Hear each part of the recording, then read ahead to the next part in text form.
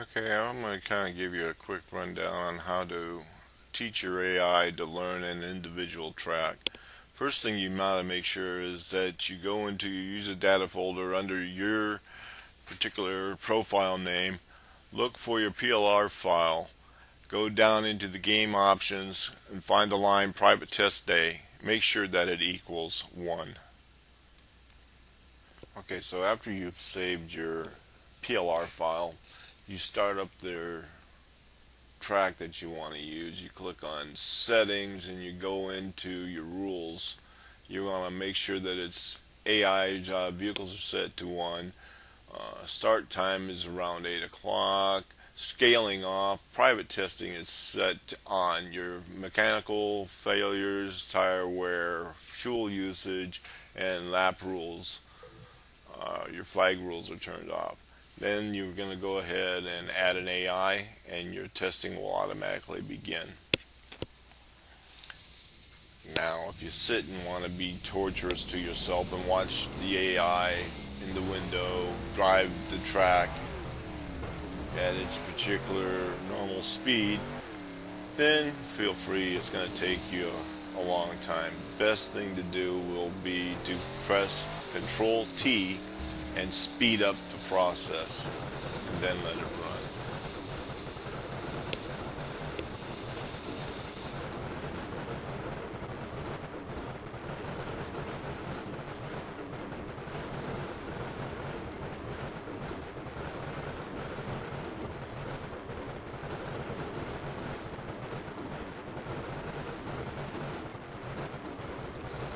Okay, and observing on what's going on here, you probably noticed two things.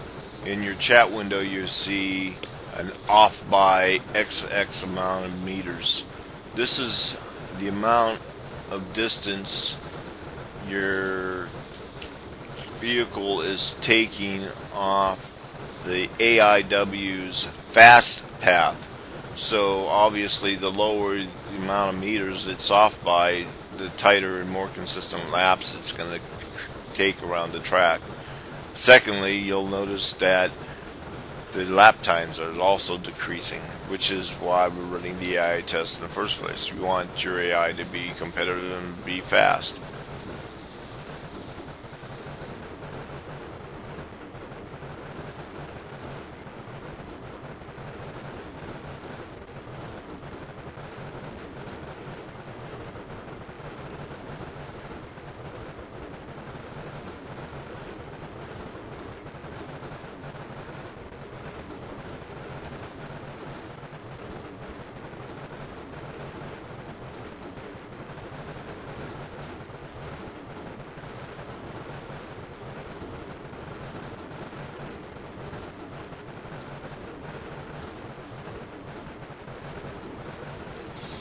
Okay, so ideally you would like to have it as close to 0, 0, 0 or 0 meters off of your fast line as possible.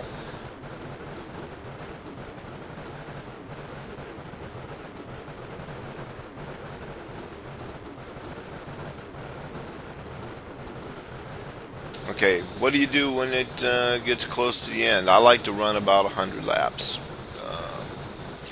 The program will automatically stop once it successfully learns the track. If it doesn't, and you get bored and didn't want to wait forever, you can type the word finish in the command line in your chat window. And this will take one more lap and then finalize and create your INI file.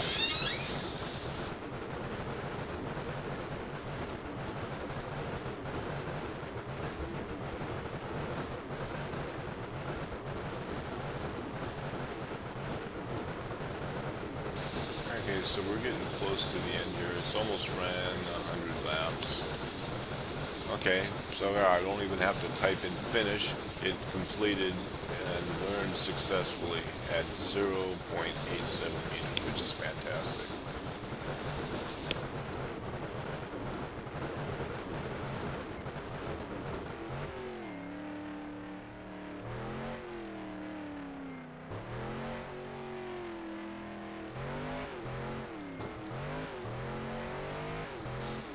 Okay, so the next thing you have to do is you're going to exit rFactor.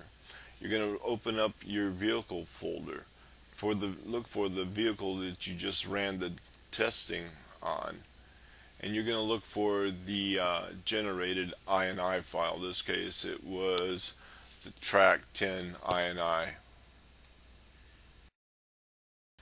Now you're going to cut and paste the tracks INI file that you just taught your vehicle to learn, and you're going to paste it into the vehicle's main folder. In this case, it's the WCORR folder. You'll also notice I have quite a few other tracks that I've taught in there as well, so they're all pretty well done. And the AI are usually pretty competitive.